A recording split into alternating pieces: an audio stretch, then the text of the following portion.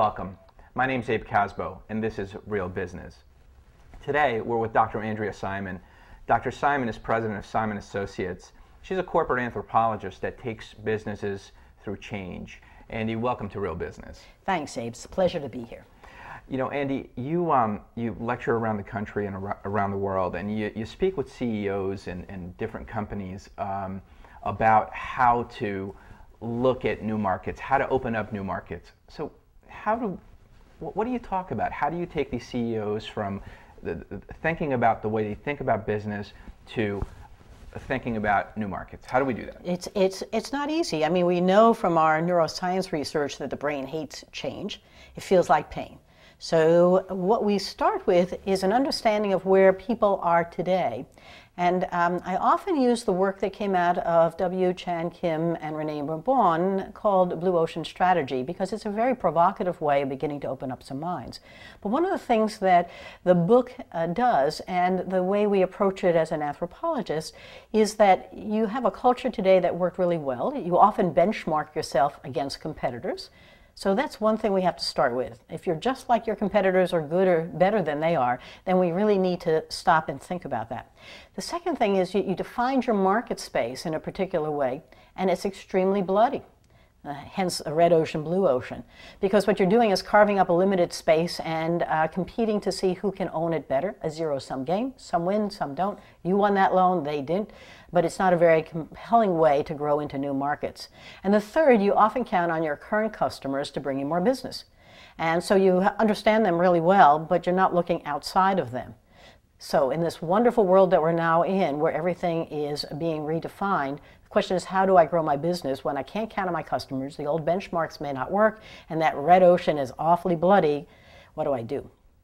Yeah, so what's next? I mean, you know, you come up with an action plan. What do you do? How do you get these guys to think differently? It's a very interesting process, but what we do is we start with a visual awakening. As you and I are discussing this, it's really very nice, but you have to experience it. And so we use strategic canvases to help them actually begin to think about the industry that they're in and where they fit. And we start with even where they fit against their competitors. But if I could map out for you a picture, the brain science tells us, is worth 1,000 words. So I've got to break your mind map down, and so a strategic canvas is a wonderful way to map it and then to begin to challenge it.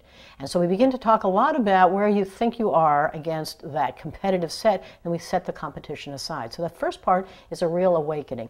The second part is the thing that's so hard to do. We have to go explore. And I say that because unless you can actually experience it and your mind can actually see and feel it, it's hard to think about it in a new way. So I can do that for you. And there are lots of ethnographers out there doing participant observation and spending a day in the life of. Very useful. But at the end of the day, if you see it, ahas go off in your mind and that epiphany happens and the chemistry changes and oh my gosh, so where am I going to go explore? And these are several places that I have used with clients, but you would find very interesting as well. First of all, look across industries. I had a client who went to UPS to see what UPS could do for you and what they could do if they were UPS. What other kinds of industries could you look at and see what you could learn from? The second thing is take a look at different market segments. You know, think about what Curves did to open up workouts for women who didn't go to gyms and didn't work out at home. So they opened up a completely new sector that was between the A and the B. Or maybe you can really take a look at the scope of your business. Had a wonderful situation where somebody ran the back office of a medical practice extremely well. Well, I know someone who turned the back office into a complete business. And they had 35 different offices that they served in a completely different way, and their income stream was from providing the services for all of them. So everything you have could be repurposed. Then you can take a look at the functional or emotional side of this. How could you add some fun to what you're doing, and what would that do?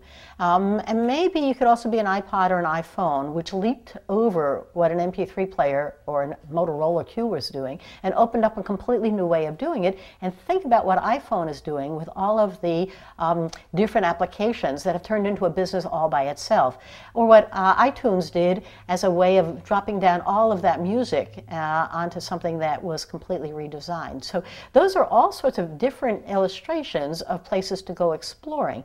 It's not easy to do, but take a camera Take a little black book, go on a thought walk, get out of the office, put up some video cameras. You need to open your mind to see both how your customer and how other people are doing the things that you think you do so well. So yesterday, JetBlue decided to offer an all-you-can-fly pass for $5.95. You could fly anywhere as often as you like. Is this their way of swimming in the blue ocean?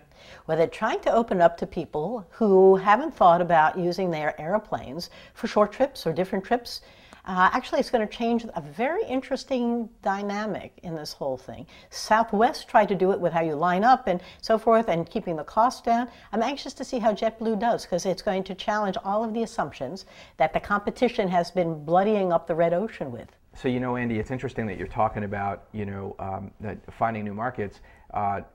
Nationwide Insurance now has an insurance app for the iPhone. Mm-hmm.